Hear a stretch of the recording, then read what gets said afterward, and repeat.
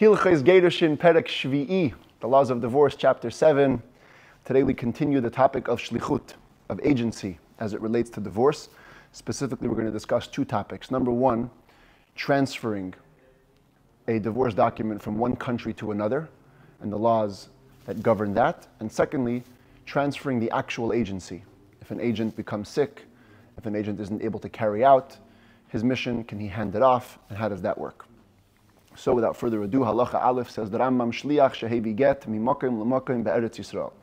If an agent is transferring a divorce document from place to place within the land of Israel, and we've seen a number of times that halachically the land of Israel is divided into what's called three aratzot, three regions. You have Galil, that's the Galilee, Yehuda is Judea, and Transjordan, Ever HaYarden, is also considered to be part of Israel in regard to many areas of halacha. So if an agent is bringing a get from area to area, or even within one region, from place to place in Israel, even if the agent did not witness the writing of the divorce, and he also doesn't know who the witnesses are that signed it, the husband simply handed him a divorce document, and he said to him, Tain get zeli ishti, please give this divorce to my wife. All he has to do is give the divorce to the wife in the presence of witnesses, because that's when the actual divorce takes place. Even if us, the court, and the people who are dealing with the divorce on the other end, even if we don't know who the witnesses are, it's okay. The woman is divorced. She can even get married on the basis of this get. By the way, I should point out that Rambam here used the word shliach by default without defining it. Yesterday we saw there's three types of agents. But the Rambam told us yesterday that when he uses the word shliach with no further definition, it's an agent of the man. In other words, an agent of delivery, in which the divorce only takes place when the agent hands it over to the woman. That's why the Rambam is saying it over here. All the agent has to do is hand the divorce to the woman in the presence of witnesses, and it's good. Now, the agent, in this case, did not witness the writing of the get. He also doesn't know who the witnesses are signed on the divorce. So what happens if later, halacha beis, bahabal, v'irer v'amar, if the husband later on came and protested, and he said, I never divorced my wife. The get shehu v'lam mezuyavhu, and the divorce that was brought to her is actually false. It's counterfeit. Yiskayim b'chaismav. Now what you have to do is you have to track down the witnesses who signed on the divorce, and that's the way to verify it. And if indeed they could not verify it and nobody knows who the witnesses are, Teitzei v'havlad mamzer, the woman, if she remarried, must leave the second marriage, and any children born from that marriage are mamzerim, are illegitimate children. Shahare eino megurashas, because it turns out that the husband never divorced her. Avad haget, if in the meantime the divorce document had been lost, so now there's no way to verify who the witnesses are because we don't know who they are. Harezu safek megurashas, she is only divorced out of doubt. There's no way to certify, to verify the divorce. Lefichach, therefore, nashim shechezkasam, shehin soynei zu ezu, the women who halachically have a presumption to resent each other, einem manais lahavi get be'eretz Yisrael zu lezu. Even though a woman, as we learned yesterday, is able to serve as an agent to deliver a divorce, as we're going to see, there's 5 women who are considered to resent each other. They are not trusted to be an agent to bring a divorce within the land of Israel for each other. Shema mezuyafu, because maybe indeed it's a falsified counterfeit document. V'tiskavin lekalkuleisa, and the woman, since she resents this other woman, is actually intending to mess her up, so she will enter a second marriage and thereby become prohibited on the new husband. These are the women that are presumed to resent each other. Pay attention here. In the middle, we have the woman who we're talking about. This is the woman who will potentially be divorced. And there are 5 women related to her that are presumed to resent her, and she's presumed to resent them.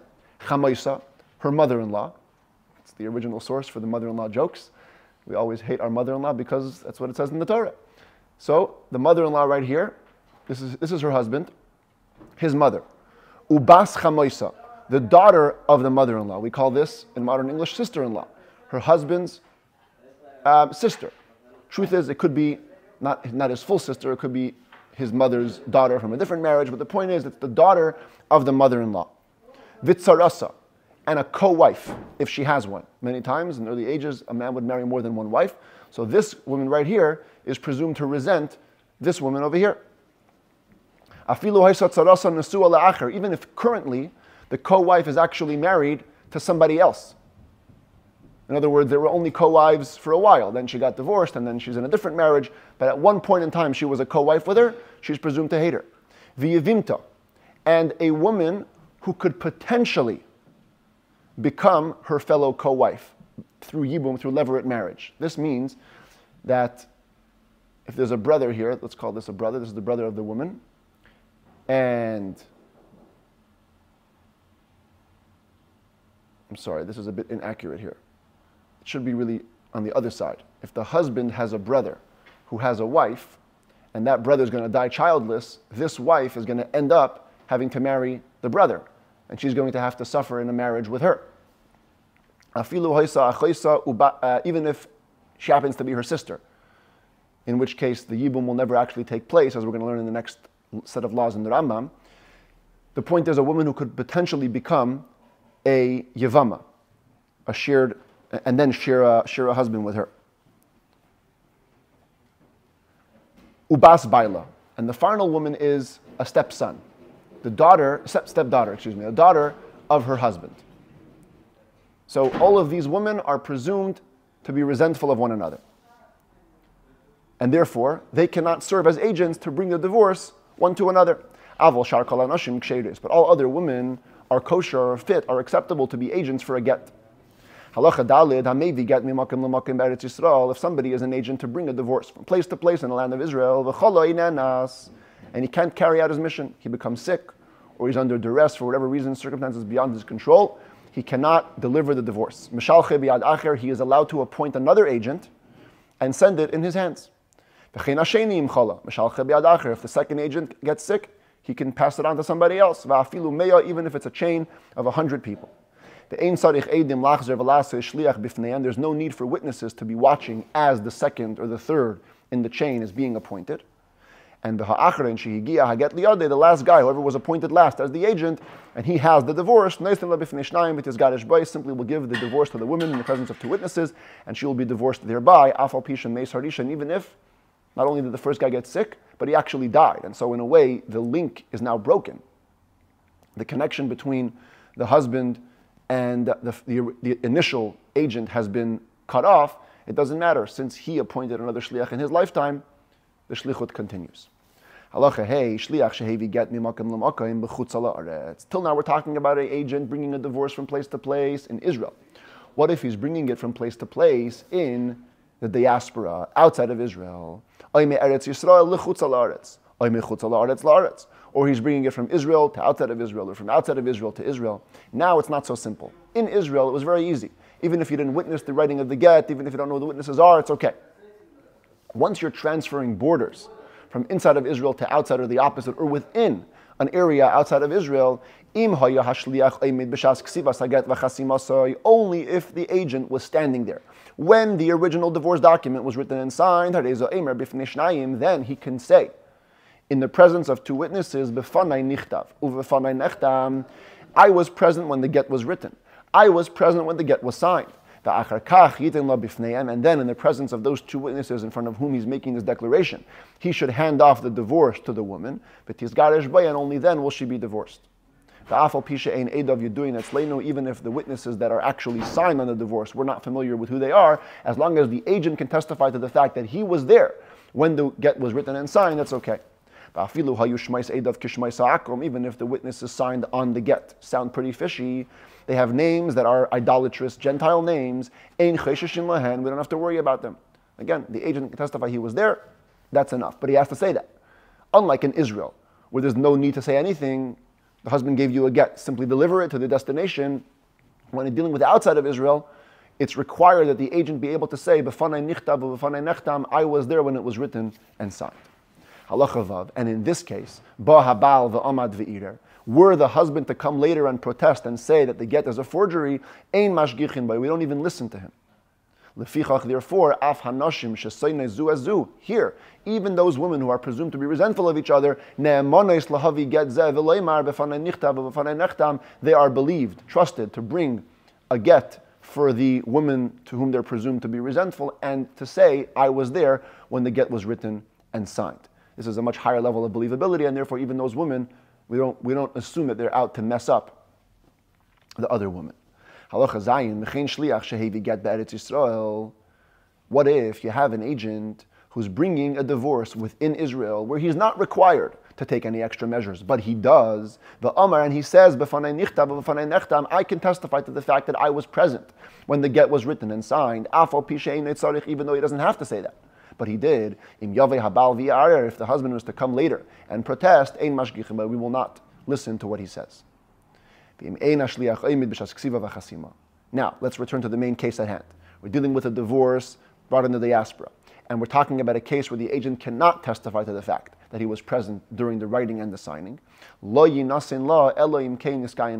Here, the agent cannot deliver the divorce to the woman unless he can verify the signatories on the divorce. We have to find out some way that the signatures here are good. The Rambam will describe elsewhere the process of verification. You have to have 3 judges in front of whom the signatures are verified. The agent can be one of those 3 judges. If there was no verification on the signatures and the agent nevertheless handed over the divorce to the woman, and again we're talking about a case outside of Israel, and the divorce is rabbinically disqualified until it can be verified. And if indeed the husband will come and protest, and they won't be able to verify it, just like in Israel, so too in the diaspora, she will not be divorced. Avat haget, also like in Israel, if the divorce is lost, she will be now only divorced out of doubt, because there is no way to conclusively verify the signatures on the document, for it is lost. Halacha ches. What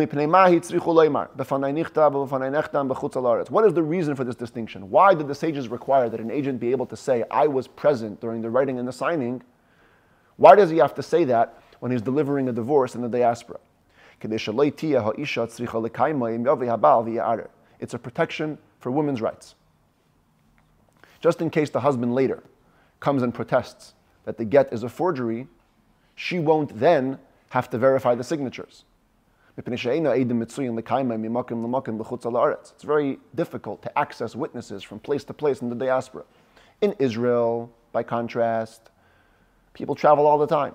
There's always witnesses who can verify the signatures of other witnesses, and so we're never worried about that. But in the diaspora, if the husband's going to come and protest, it's going to be on her to verify the signatures on the divorce. It's going to be extremely difficult to trace down the witnesses outside of Israel, and what will end up happening probably is that divorce will be nullified. We don't want that. And so we require the agent to be there, deliver that testimony that he was there, and thereby avoid the need to later on verify the signatures on the divorce. What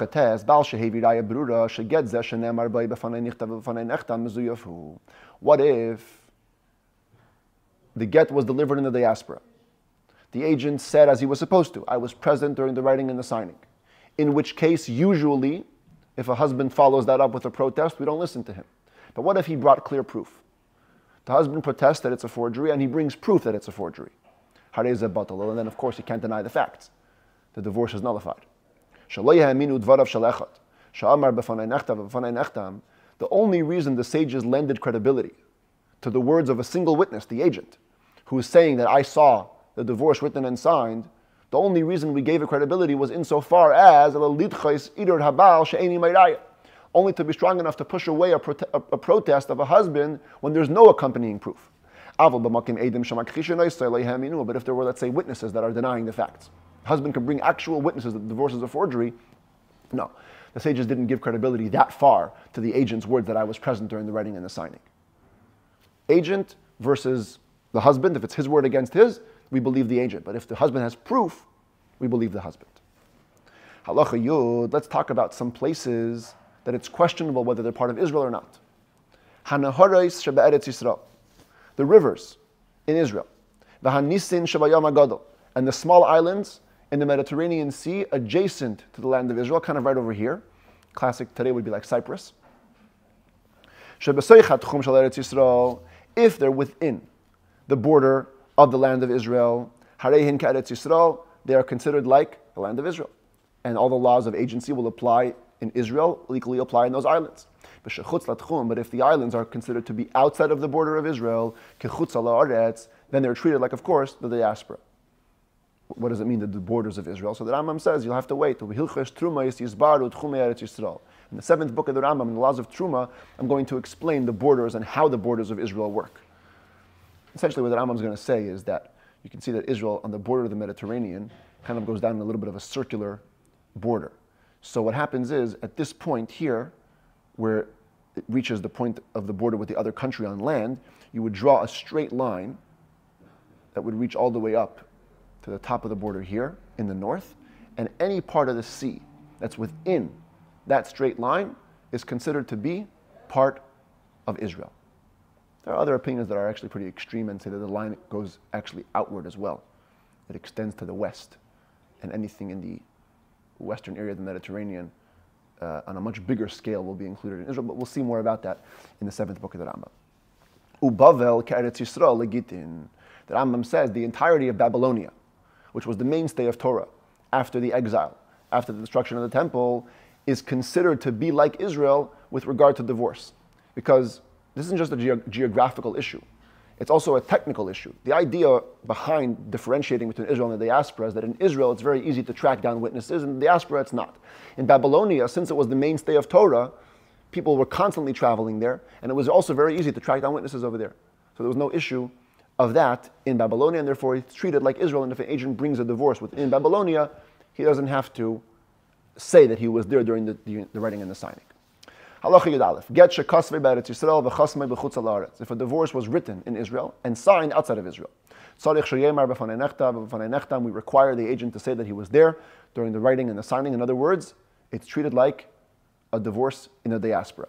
Kasvei b'chutz ha'aretz v'chasmei b'eretz Yisrael. If they wrote the divorce outside of Israel and it was signed in Israel, einei tzarich leimar b'fanei nechtav v'fanei nechtam. There's no need for the agent to say that he was there present during the writing and the signing because it was signed in Israel. In other words, we go after the place of the signing. What if the divorce was only partially written in the presence of the agent? It was fully signed in his presence, but only partially written. If it was the first part, and let's remind ourselves what the divorce document looks like. This is an actual divorce document. And so let's say the first couple of lines were written in his presence. The agent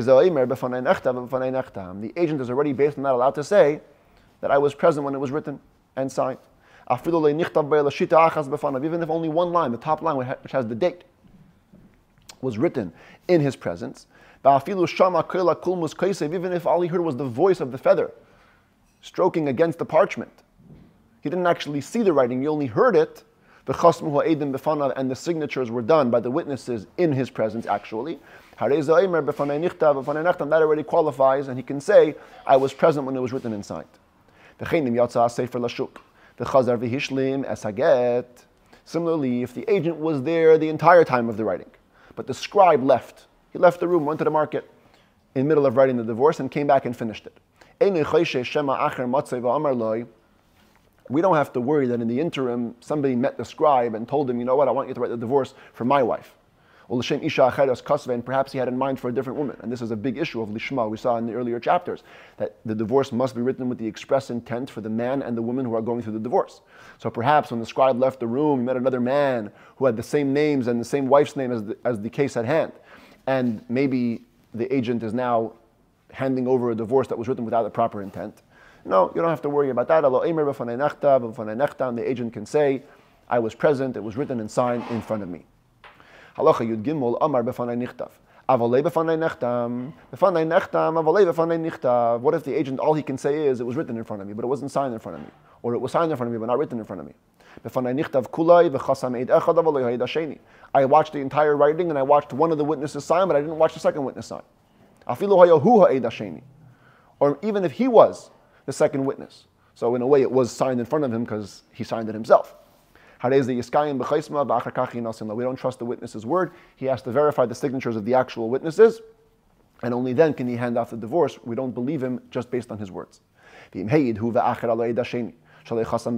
if he and somebody else can testify, they themselves can verify the second witness's signature, which he says was not signed in front of him, that's enough.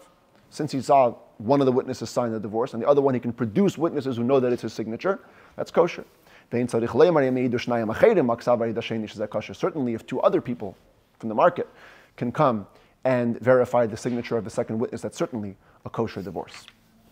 If two people brought a divorce, two people were serving as agents. They're bringing a divorce in the diaspora. Even if it wasn't written and signed in their presence, since the husband appointed them both to give the divorce to his wife, they should give it to her, and she'll be divorced with no further questions. Because what's the reason why we make the agent say that it was signed in his presence? Perhaps the husband will come later and protest. But here where he had two people be the agents, he can never come later and protest, even if it won't be verified by the signatories. Because the two agents become the witnesses to effectuate the divorce, and that's it. There's no more room for protest after that. In general, if two people come to the court and say, you know what, we watched a woman get divorced. You have two witnesses, that's super powerful. There's always the divorce status falls upon the woman, even if there is no document to produce, because two witnesses are believed beyond everything. So by appointing the two people as his agents, he has basically appointed witnesses who will always work against his protest. So there's no need for these agents to say, we watched the divorce be signed and written. When do we say this leniency? If they're both holding on to the divorce. But if they aren't both equally producing the divorce document, they do have to say that it was written and signed in front of us, because if only one of them is holding on, then the husband can say, hey, it's just my word against yours. It's not my word against two. Therefore, if it's a combined effort, one of them says, I saw the writing. One of them says, I saw the signing. Or two people are saying, we watched the writing, two out of the two, and only one out of the two can attest to the signing, and the other one cannot. Since in this case, not both of them are producing the divorce fully, you can only give the woman the divorce after you verify the signatures of those who signed it in the document. If one of the two witnesses are saying, I saw the writing, but both of them are attesting to the signing, kosher, then it's kosher, even if they aren't producing the actual divorce document. The very fact that both witnesses attested to the signing is already establishing the veracity of the signatures. And so, that kind of seals the deal and allows for the divorce to go forward. An agent brings a divorce in the diaspora and simply hands off the divorce to the wife privately. Or he gives them in the presence of two people, but either way, he never said the key words. I can attest to the signing and the writing. Even if she got married as a basis on the basis of that divorce, the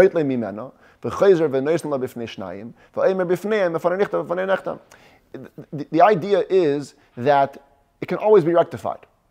We don't say, because he didn't say it in the beginning, if she gets married, it's an illegal marriage. No. All he has to do is take the divorce back, give it back to her in the presence of two people, and actually say those key words. I saw it signed and I saw it written. But if he never took it back, then indeed the divorce remains rabbinically disqualified unless you can prove the veracity of the signatures. And if not, the second marriage is problematic. He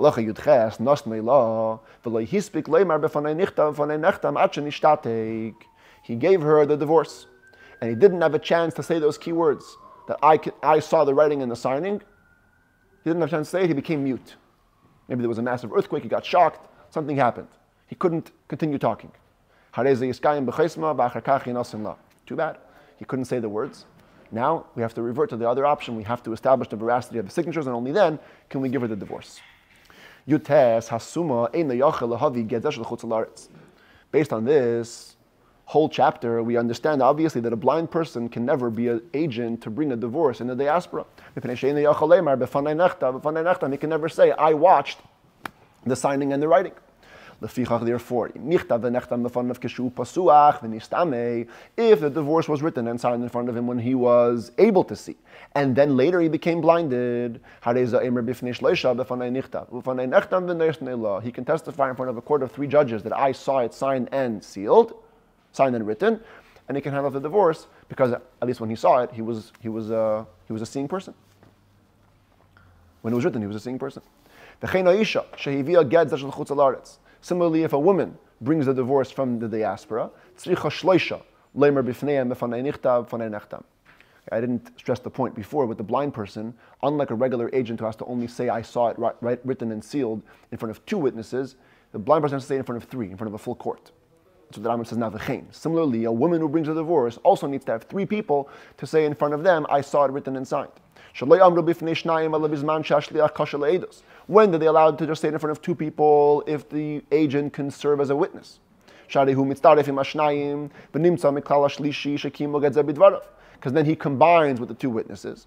He is part of the court of 3 who are verifying this divorce. Because we have a principle that even though usually a witness cannot ascend to the bench, he cannot become one of the judges sitting on the case. When it comes to rabbinic matters, a witness can. So since the whole idea of the agent saying that I watched the writing and the signing is rabbinic enactment, so here the agent can himself become one of the judges on the court who will allow for the divorce to go forward. But if it's a woman or if it's a blind person who cannot serve as a witness, so then you have to have 3 other people in the presence of whom she'll say that she watched the writing and the signing, and then the divorce can be handed off. Halacha chaf. Chola hashliach einanas. This is now in the case of the diaspora. We already talked about when an agent gets sick or under duress in Israel. Over there, you can just hand off the shlichut one to another. It's okay, the chain continues. But in the case of the diaspora, if an agent becomes ill or he's under duress beyond his control, he needs to come to a court and testify. I watched the writing and the signing of this divorce. I simply cannot send it off because I'm too sick or I am being forced otherwise. And they will send it off to another agent. And of course, the second agent need not say, he also can't say, that I watched the writing and the signing. The first one already entered that claim into the court. It's on the court's record, it's okay. All he has to say is, I'm the agent of the court. And hands off the divorce in front of witnesses. If the second agent also gets sick, or he's also forced beyond his control, he cannot carry out the mission. He also goes to the court and creates another link in the chain in the court. And here too, the chain can go on even to 100 people. The last guy who has the final divorce, he has to say, I'm an agent of the court, and hands it off to the woman, and the divorce goes into effect. Even if the first agent dies, the link of the shlichut continues. How come in these cases of the diaspora you have to have a court? Only because the first agent has to say that he watched the divorce be written and signed. But if there was another way out of it, if the signatures on the divorce had already been verified through other means, even if one shliach handed it off to the next agent, even 100 times, privately, until finally the divorce reached the woman's hand, that is a kosher, it's kosher. Even if the husband never gave the explicit instruction and said, you know what, if you're under duress, you can hand it off to another guy, you take that action into your own hands. It's very logical. If you're sick or under duress, hand off the get to somebody else. Whenever a person makes an agent for get delivery, there's no need for the agent himself to be in the court. He can tell them, so and so is my agent, even if it isn't in his presence. An agent can appoint a second agent without the person's being present, even if there are 100. A man gives a divorce to his wife, and it's written and signed in front of her. And he tells her, I don't want to give you the divorce now, you're going to be divorced. I want you to bring it to a court. You become my agent for delivery till court number X. They're going to make an agent. They're going to give you the divorce, and that's how you're going to be divorced. Either this guy's a cruel husband, he wants to just drive his wife crazy, or he wants to have an actual court record of the divorce. He tells her, listen, I'm going to give you the divorce. You become my agent. You're an extension of me. Bring it to the court. They'll appoint another agent who will then give it to you on my behalf. She can serve in the capacity of agent. She's also believed to say that she watched the divorce being written and signed. And they follow the instructions. They take the divorce, give it to an agent, and he gives it to her, as the husband had instructed. When do we say that this is allowed? When the husband made the stipulation.